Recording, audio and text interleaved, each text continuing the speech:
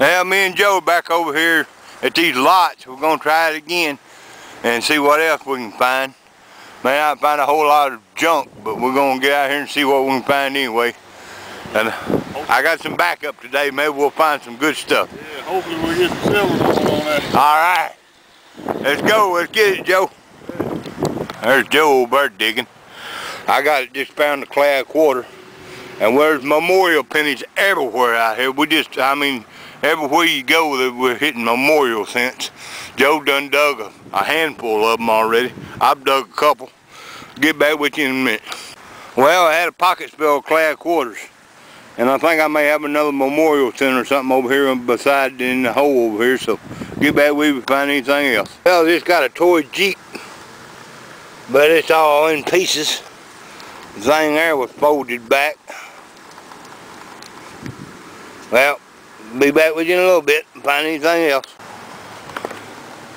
Well, I just found an old key. Well, that dude was deep too. But anyway, I finally got it up. Get back with you and find anything else.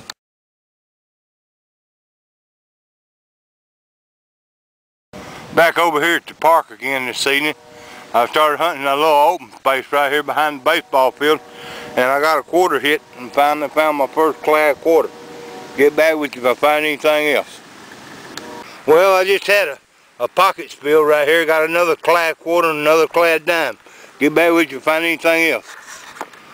I just found this object here. I don't know what it is, but it's rounded on one end. Kind of straight on the other. I don't know what that is. It's been bent over, whatever it is. We'll look at it when we get home. See you later.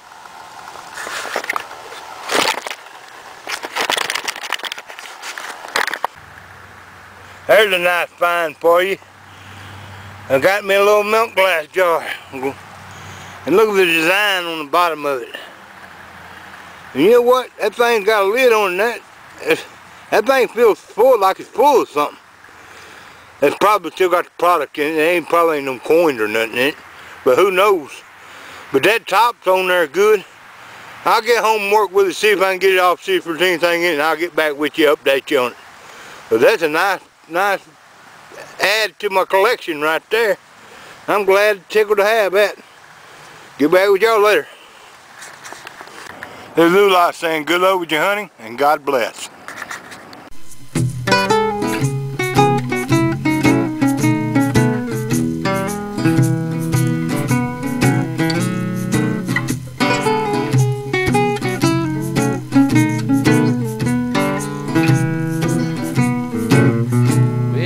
Genuinely a really nice fellow. He's a really big dude with an attitude that's